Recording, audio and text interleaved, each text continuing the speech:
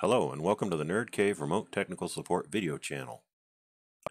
Today I'm going to show you how to create a Microsoft account and how to start using the free Microsoft products online, specifically Microsoft Office. They do have a free online version available for those of you who do have a Microsoft account. So to get started, we'll need to create a Microsoft account. I'm going to use Microsoft Edge, and we're going to navigate to the Microsoft site.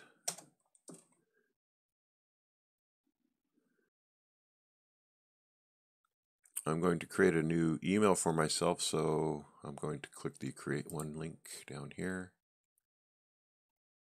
See what's available.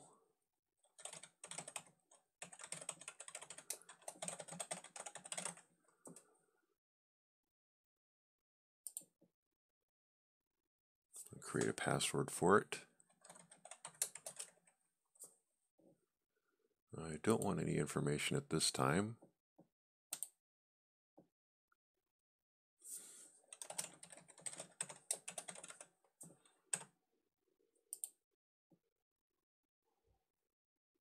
And I've plugged in my region and my birth date, so I'll go ahead and continue.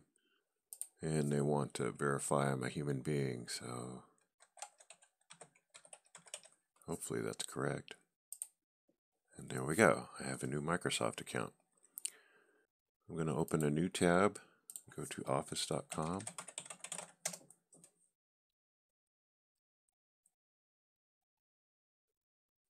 I need to sign in.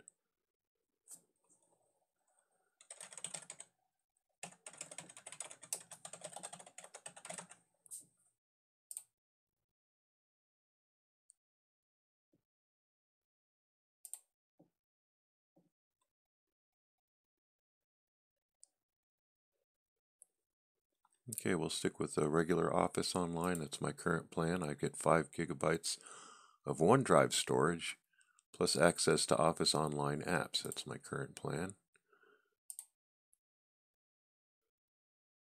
Not ready to buy? Get started with Office for free on the web. Work together with others in the same document in real time. That's interesting. Securely store and share files from anywhere with OneDrive. Let's get started with office.com. Okay.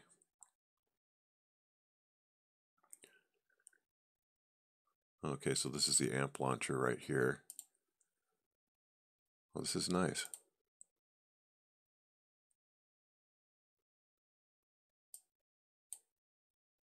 It's almost identical to Word, actually. Let's upload a document. There's a Word sample. I'll go ahead and open that.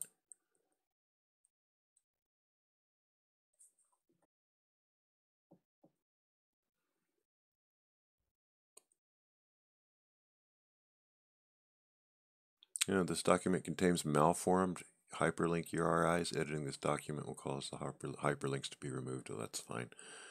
Okay, so they're talking about these things here. But it looks in perfect shape.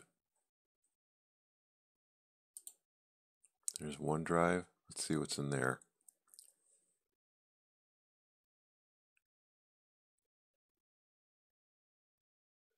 Welcome to your OneDrive account. When you put your files and photos in OneDrive, they are always at your fingertips no matter where you are or which drive you're looking at. Relive your best moments with albums and organize themselves, object tagging, etc. Work together. Your files are private until you decide to collaborate. Okay. Okay, so this is a personal account. They're suggesting I upgrade, which I don't want to do right now. I'll stick with my little 5 gigabyte plan. Documents just now. I should have my sample document. There it is. Okay. Go ahead and click that and see what it does. It should just take me to Word Online. Yeah, it does. All right. I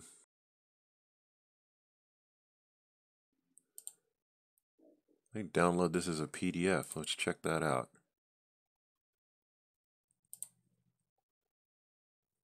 I'll just open it for now. There it is. With all the charts and graphics.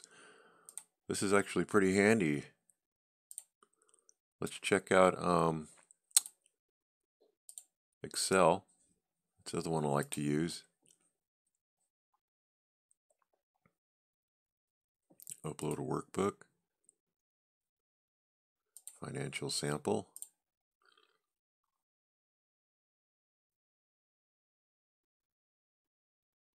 And there that is. That's in good shape.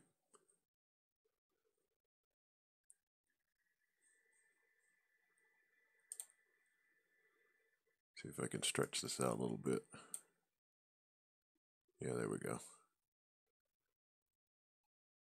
See if we can download that as a PDF as well. No. Open document file, really? Let's see. I'm going to save it. Open folder. Okay, so this is just the one I just created.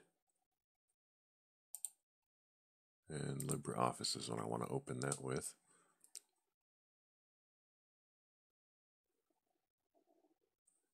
Okay, great.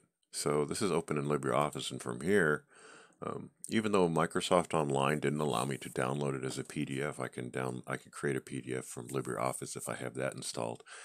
And if you saw my previous videos about free applications, LibreOffice is free to download and use, so you can search for that online and use that. And it has a lot of excellent features. It is a free office productivity program, so I suggest you check it out. Looks like Excel and Word Online are great, as far as I can tell. That is how you access them. You will need a Microsoft Outlook account in order to access these features, but if you need access to Word and you really don't want to have to buy it, as long as you have an account, you can use it online. Now, if we go back to Office.com, we have just about almost every program that's available in Microsoft Office is available here for you to use. PowerPoint, OneNote. PowerPoint is the one I use the least. I never use OneNote. Excel and Word are ones I use the most, and I also use Outlook fairly frequently since I have an Outlook email address. I tend to use that online. But I think this is great if you need access to the Microsoft Office apps. Yeah, just create yourself a Microsoft account and you can get access to all these for free. As long as you don't need access to advanced features like macros and Visual Basic for Office, you'll probably be fine. That's it for this video. Give it a thumbs up if it helped you out. Click subscribe if you want to see more. Also, make sure you check out the website, www.the-nerdcave.com, and tell your friends about me. I'd love to hear from them. Thanks for watching and have a great day.